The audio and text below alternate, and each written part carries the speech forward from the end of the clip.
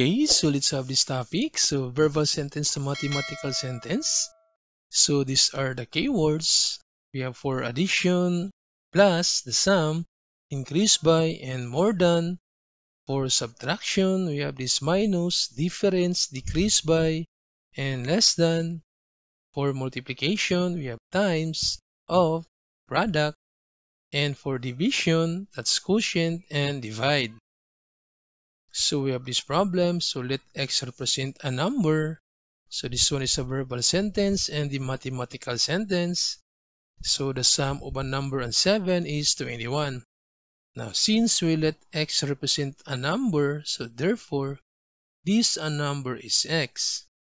And the sum, this one is plus, then is, this one is equal.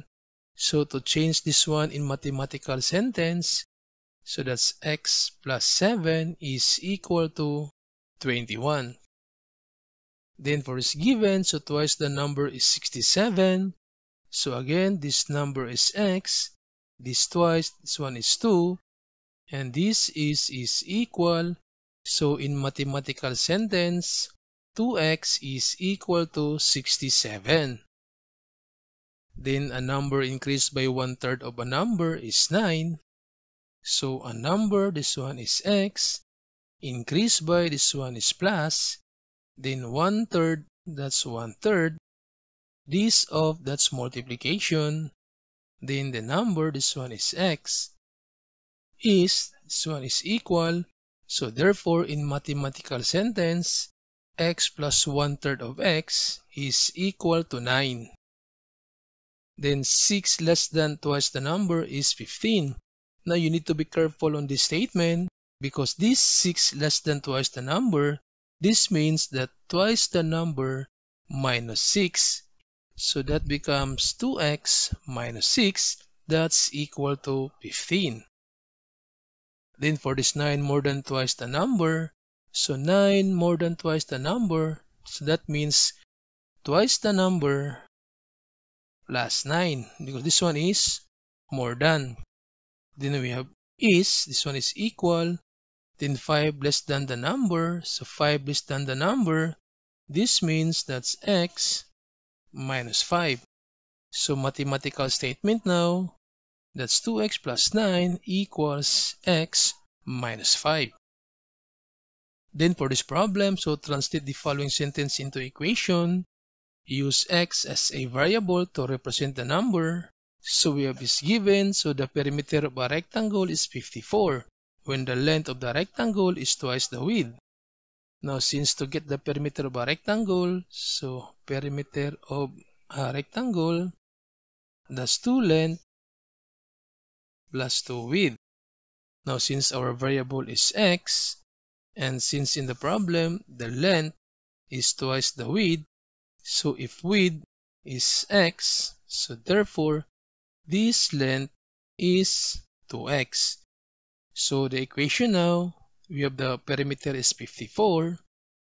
So 54 is equal to 2 length, and length is 2x. So that's 2 times 2x plus 2. W is x plus 2x. So this is now the equation. Then the perimeter of an equilateral triangle is 21. So formula for the perimeter of a triangle, that's A plus B plus C. Now since equilateral triangle, so A equal to B and also equal to C. So the equation now, since the perimeter is 21, this one is the perimeter. So 21 is equal to x, because we're using x as a variable, plus x plus x.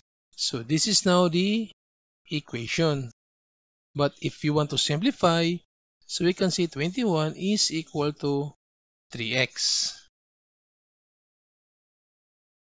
Then for this given, so the sum of two consecutive integers is 29.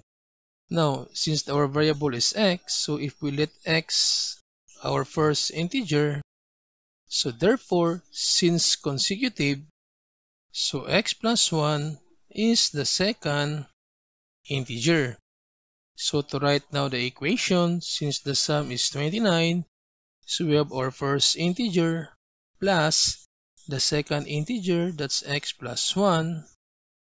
The sum is 29, so this one is equal to 29. This is now the equation.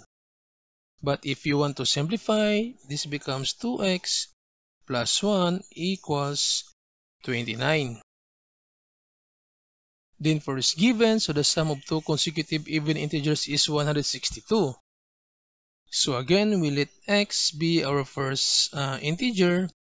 Now since even, so even and odd, the distance between the two consecutive numbers is 2. So for the second integers, that's x plus 2. So again, the distance between the two consecutive integers for even and odd is 2. That's why the second integers should be plus 2. So the equation now, we have this, the sum is 162. So the first integer plus the second even integers, that's x plus 2. And that's equal to 162. But if you want to simplify, you can add this 2x, then plus 2 equals 162. Then for is given, so 4 times a number increased by 8 is 54. So 4 times a number, so this number is x. So the equation now, that's 4x.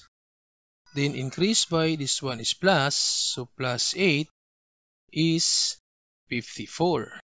This is now the equation. Then cut a 60 centimeter ribbon into two such that one part is 1/3 of the other.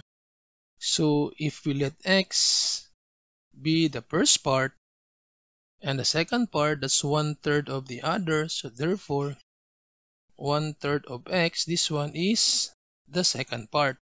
So to create now an equation, we can say that the first part plus the 1/3 of the part is equal to 60.